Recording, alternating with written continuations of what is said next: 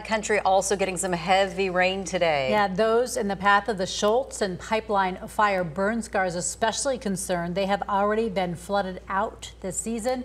Amy Cutler is live in those hard-hit areas just north of Flagstaff. Amy, how are folks there doing?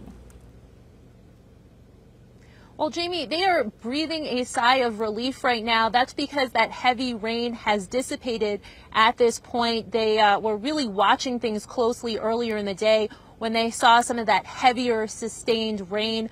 But this is the big concern right over my right shoulder here. You can see all of this rock, this debris. This was all up on the mountain. Floodwaters brought this down earlier this season.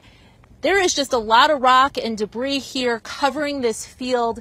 This is where Kathy Waldrop calls home. This is her yard. This had been a field. She moved from the valley back before the Schultz fire. She tells me there was some flooding that year, but nothing like what she has experienced this year. She tells me the county's plan is to move all of these rocks and put a 12-foot concrete culvert through the area. That's the county plan. It would go right under Highway 89. So it will cut through a big part of her land. Still, she says, there's no way around it. I asked her what it's like seeing rain in the forecast. Not this rain.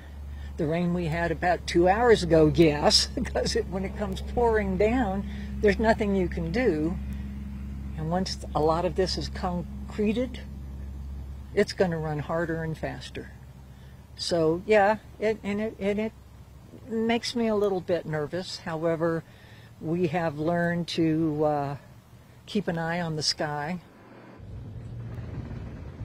Now, Waldrop, much like her neighbors, taking precautions, putting down sandbags. Some also have concrete barriers in place. For most, that has seemed to work, keeping the waters from their homes. As for the damage done right here from all of these floodwaters, it is really hard to really put into perspective. You have to really see it. Look at that. That is 12 feet high of just rocks that were right in the path of all of this water.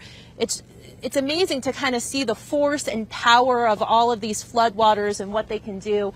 12 feet high, just all of that rock. Now, the county is trying to put that mitigation plan into effect to build that culvert. They're hoping to have it done by the next monsoon season. Homeowners tell me it can't be built soon enough. Live in Flagstaff, Amy Cutler, Arizona's Family. Amy, thank you.